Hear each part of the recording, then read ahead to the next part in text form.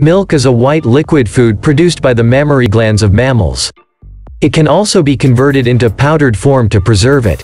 In this video we are going to talk about what will happen when you add powdered milk into liquid milk.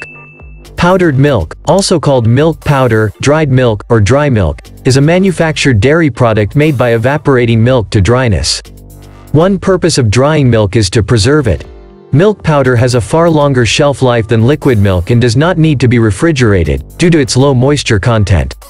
Milk powder is basically dehydrated milk. It is sprayed through nozzles into a dry heated chamber. The moment they are released they convert into fine milk particles, called milk powder, just like instant coffee powder.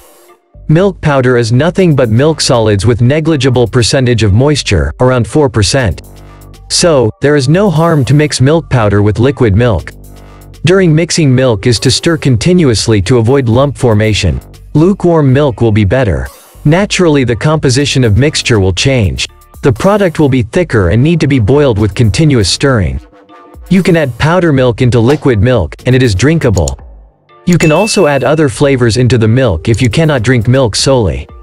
I hope that this video will be helpful for you. Thank you.